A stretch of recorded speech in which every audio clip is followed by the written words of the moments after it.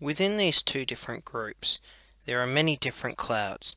However, as a pilot, we only need to concern ourselves with 10 to 11 different clouds in particular.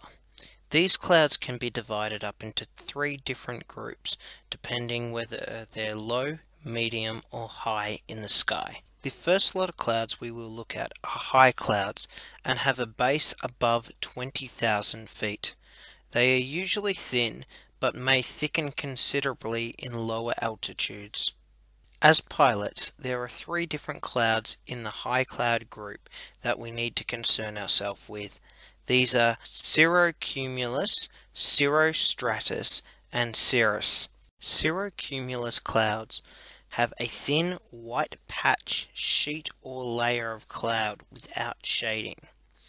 They are composed of very small elements in the form of grains or ripples that are joined together or separated and more or less regularly arranged. They are formed via turbulence.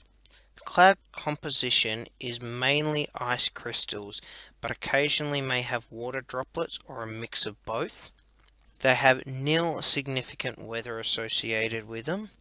The turbulence is usually nil to light in the cloud and moderate when the cloud has a globular appearance.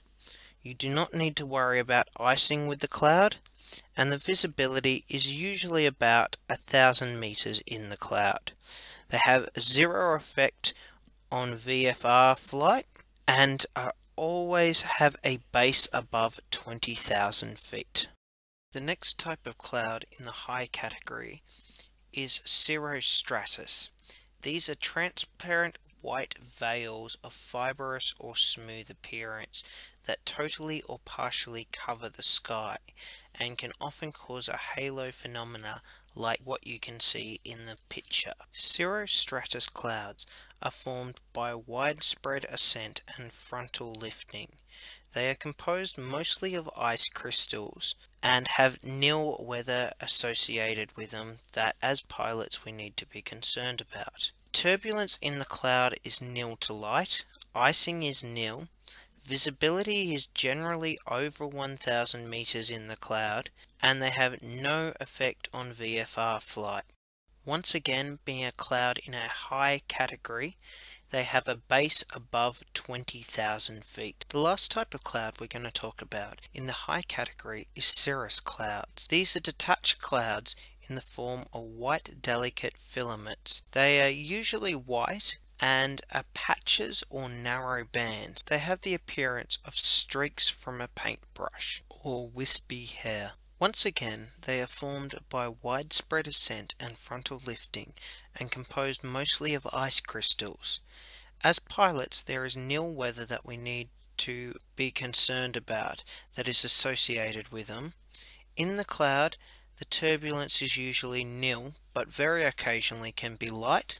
It has nil icing associated with it in the cloud, and in the cloud has a visibility of over 1,000 meters.